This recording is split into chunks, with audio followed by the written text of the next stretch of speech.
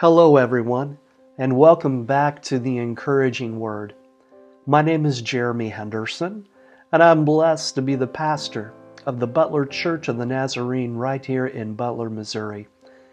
Today, we're going to take up where we left off the last couple of weeks in terms of discovering how to find real peace at Christmas. Now, if you've been a Christian for even a small amount of time, you've perhaps heard about something called a peace that passes all understanding. But have you truly experienced it? Well, the good news is it's attainable, it's available. In the last 2 weeks, we've looked at 2 key steps for experiencing true and lasting peace in our lives.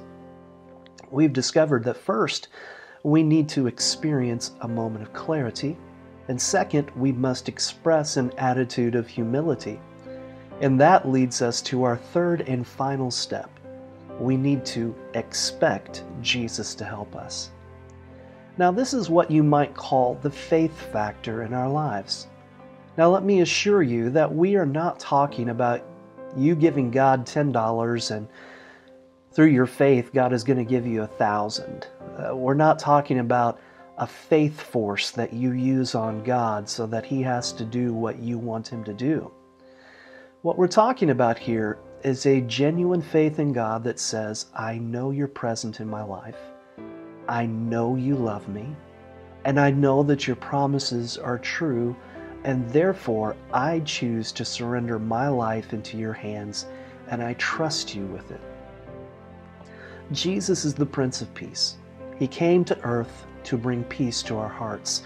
He summarizes how He brings that peace in a single sentence in Matthew 11:28.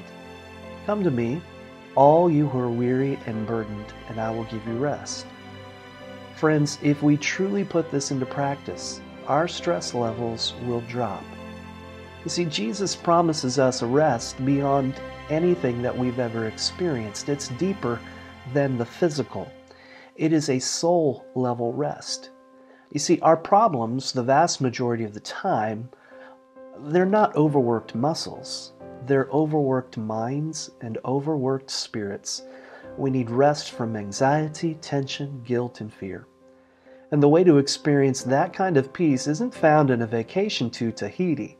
Now, that'd be nice for sure, but more than likely, we just bring all of our troubles with us because they're in our minds.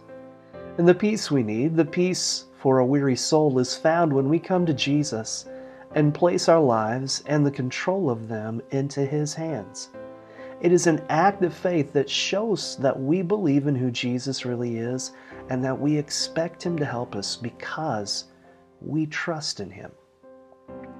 I hope this devotion has encouraged you today, and I hope that you will also join me on December 24th at 6:30 p.m. for Butler Nazarene's Christmas Eve service. We'd love for you to be our guest, and I'm certain that if you'll do exactly that, you'll discover that God loves you and that you belong at Butler Church of the Nazarene. God bless you all, and Merry Christmas.